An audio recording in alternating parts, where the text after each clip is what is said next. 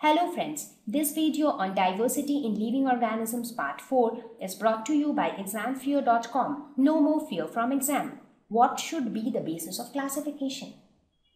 As I mentioned in one of the previous slides, that there could be so many possibilities. You can take the size, you can take cellularity, you can take body organization. So you have a lot of options to select the basis of classification. But what is going to be the right option, or what is going to be the right basis of classification? So let us again take one example, not a new example, the same example which I was talking about, that when you shift to a new house, how do we actually arrange things to make things better and simpler? So with that example, we will try to find out that what is the basis, or what is the thought that is in our mind when we try to classify objects. So let us take the same example once again. So maybe this will help us to understand what is the basis, or what is the thought behind our mind which actually helps us to classify objects. So now when you had these couple of things, what did you think in your mind that made you keep certain things in the kitchen, certain other things in the study room, and some of the things in the bathroom? That's because what we did, see here, we sent the mixer grinder to the kitchen. We also sent the carrot to the kitchen. Do you think that the mixer grinder and the carrot share a lot of similar characteristics? No, right? So the carrot is a vegetable. Mixer grinder is an electrical appliance that helps you to grind spices, right? So they are not exactly similar things, or it is not that they share a lot in common, but they share a very basic property in common, and that is that they both help in cooking, right? Even though their appearance are dissimilar, even though they do not do the same job, but the basic function why they are present in my house or in your house is that both of them help us in cooking. Similarly, when I talk about the microwave, this also helps us in cooking, and that is why it is present in our house. So the purpose of microwave being present in the house is that it helps in cooking. And anything which helps in cooking should be in the kitchen. Similarly, anything which helps us in our studies should be in the study room, right? So even in the study room, if you look at the objects which you have, that is the books, the notebooks, and the pens, they are not similar objects.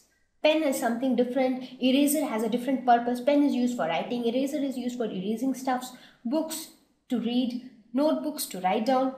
So they all have got different purpose, but they all helps in studying, and that is the purpose because of which they are present in my house.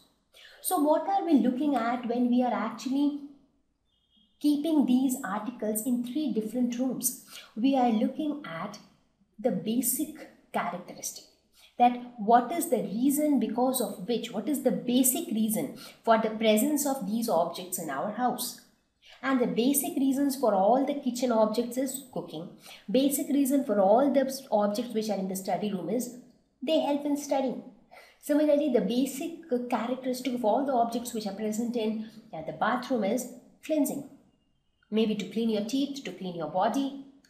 So they all serve the same purpose, and that is why we have classified them into 3 different rooms, right? So what do you conclude from this discussion? We conclude that when we try to classify objects, when you have so many different objects and you want to group them into different classes, the characteristic which you look for is the very basic characteristic. So the basic thing should be looked for, because of which they are all present there, right?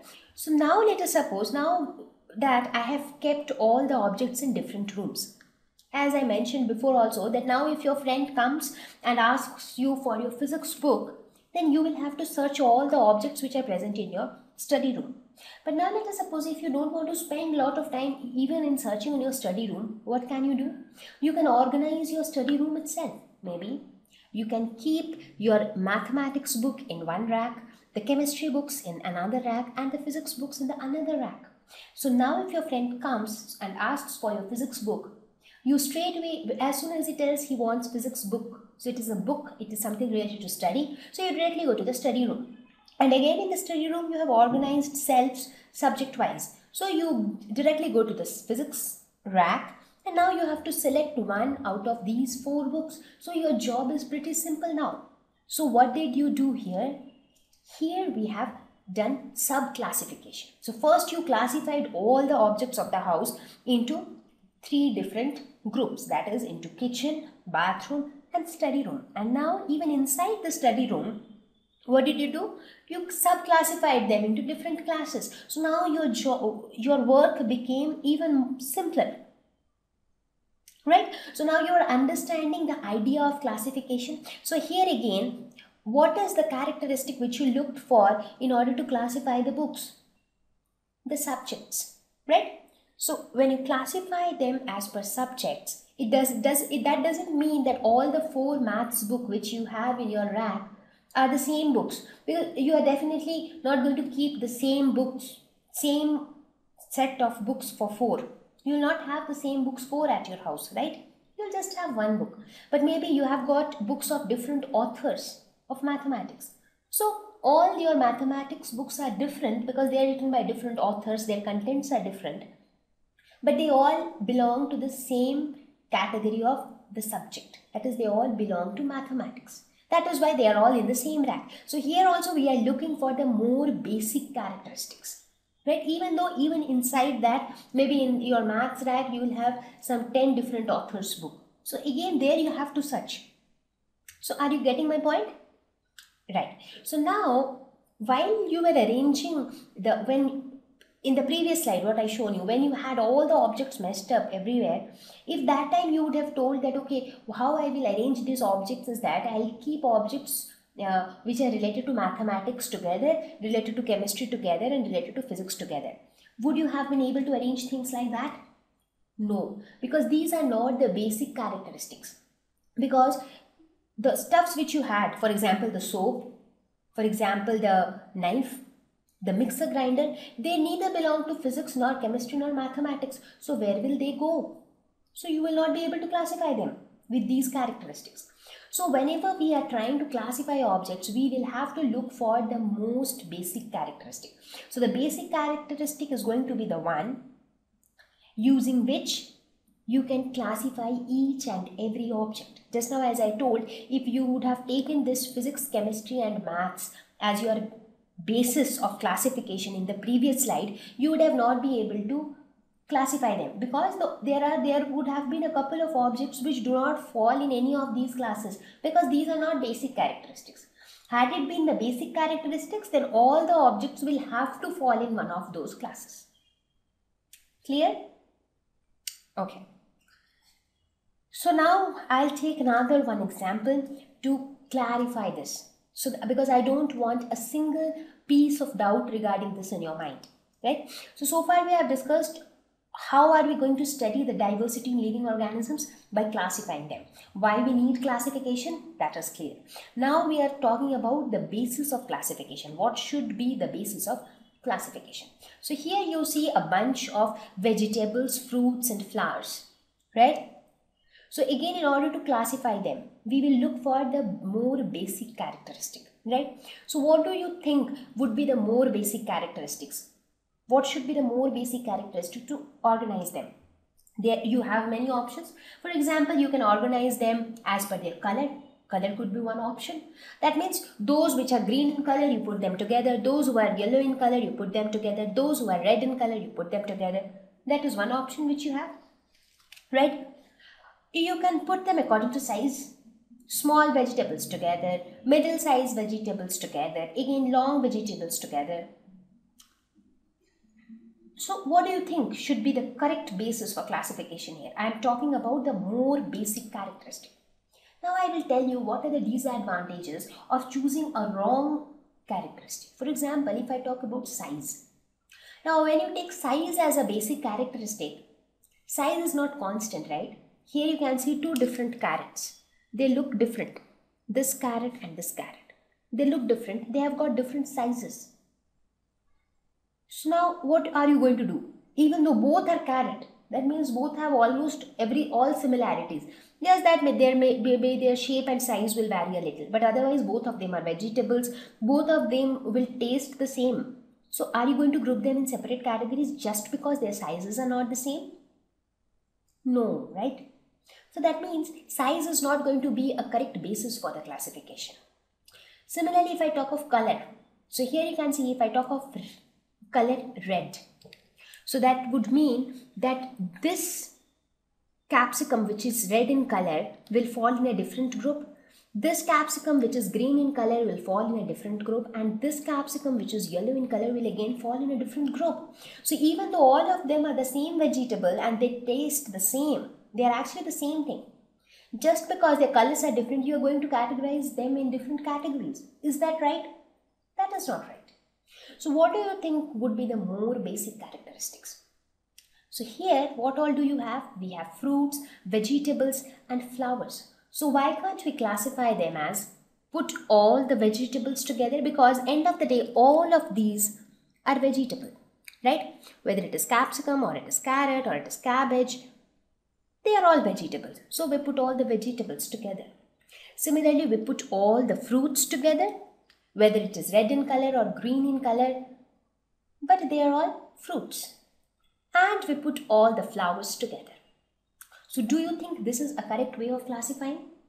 Because now if you see, even though this mango and this capsicum, they are of the same color, but they are actually two different things. So there is no point categorizing them together because they are absolutely different things. Mango tastes something else, capsicum tastes something else. They are totally different. So we can classify them separately, right? Now if you see, as I talked about subclassifications, now in order to classify things further, what you can do? Here you have, this is a cabbage, this is again a cabbage, this is a carrot, this is again a carrot. These are all peppers, right? So how you can classify? You can classify the carrots together, the cabbages together and the peppers together. So this is your subclassification. So again the subclassification is based on the more basic characteristics. So again you are not going by size or color or something silly like that. So again, how are you classifying things? Based on which particular vegetable it is. Because color really doesn't matter that much. Clear? So now if I ask you to subclassify it further, so in that case what you can do? Maybe you can classify all the red peppers together, you can classify all the yellow peppers together and all the green peppers together. So in that case, your color would become the more basic characteristic. Correct? So now you understand what I am trying to say. So whenever you want to classify things, we need to look for the more basic characteristic. Only then we will be able to classify objects correctly. So here also, in case of fruits also, for subclassification, we have put all the apples together, all the mangoes together, even though you can see that the apples look quite dissimilar from each other, but end of the day, they are apples. They are the same thing. So again, in case of flowers, we have put all the roses together, the sunflowers together, and the lilies together. Right? So this is how we actually classify things. So at every stage of classification, we will be looking for more basic characteristics. So if you see, look at this example of pepper. So when you subclassify it further, so you can classify it on the basis of color. Maybe you can classify it into red peppers, yellow peppers, and green peppers. So at this level, classification based on color sounds good. But if you start classifying objects based on color at this level, that doesn't sound good, because in that case you will not end up classifying things correctly, right? So at any stage when you want to classify objects, we need to look for the more basic characteristics, right? So now let us take some examples related to the living organisms. In fact, we will talk about some real life examples which is actually true and which actually happens with us. So while classifying living organisms also, the fact will remain the same. That is, we need to look at the basic things or the basic characteristics which are similar, right? And what is the basic characteristic or what is that basic thing or the basic constituent of any living organism? It is nothing but the cell, because cell is the fundamental unit of life. So the basic thing of every living organism is nothing but cell, right? Okay. Now just think of this scenario. So now we got this idea that our basis of classification should be to look at the more basic characteristics. Now when I talked about the vegetables and fruits, I'm sure you would have understood what do I mean by more basic characteristics, right? Now when I talk about living organisms, how would you understand what is more basic? Let us take this example. Let us suppose this is a person. Let us suppose this is you, or this is one of us. So when you compare yourself with somebody else, maybe your friend, maybe your teacher, maybe your neighbor, do you think that they look exactly similar to you? They don't, right? Even though they have 2 ears, 1 nose, 2 eyes, 1 lip, they have hairs, they have 2 hands, 5 fingers in each hand. So the basic structure is the same. But even then, you don't look the same, right? You look quite different. Now if you compare yourself, so first you compare yourself with your neighbor or friend. Now you compare yourself with a monkey. Do you think that you look the same? You don't, right? You feel that, oh no, not at all. We look so different. Okay. But now comparatively, do you think that you look more similar to this person when compared to the monkey? Right. Now if you compare yourself with a dog or a bird or a small ant or a fish or a microorganism, do you at all find any similarity? No, not at all. You can never imagine that you look similar to a bacteria. Correct? So what I'm trying to say is, what does this show? This actually shows that there are certain things which are quite similar between many organisms. For example, now if I want to classify objects, I can classify this person and this person in the same group because these two persons share a lot of things in common. They have lot of similar characteristics. Now again, if you see, this person share a lot more similar characteristics with this monkey when compared to the dog. Because in case of monkey also, you would have seen that the way it behaves or the way it can stand up or the way its behavioral traits, they are quite similar to human beings when compared to a dog. Right? Again, when you compare yourself with a dog who can at least walk and run and do stuffs, and you compare yourself with a bird, you feel that the dog at least have 4 limbs, which even we have, but the bird is again totally different. So what does this show? Or how do we know which characters are more basic? So from this, are you getting some idea that there are certain characteristics which are similar between many different organisms? But there are some organisms with whom those basic characters are also not similar. Right? So how do we know that which characteristics are more basic? So for that, we will talk about evolution to know that. So you must be wondering, what is evolution now? So we are going to spend a couple of slides on evolution just to understand that what are the characteristics which are more basic in living organisms. I'm sure you would have understood what I mean by more basic characteristics when I took the example of arranging your room, or when I took the example of arranging the fruits and vegetables. But in order to understand the more basic characteristics term in case of living organisms, we need to know about evolution. So let us try to see what is evolution. So from this slide, what did we conclude? That what should be the basis of classification?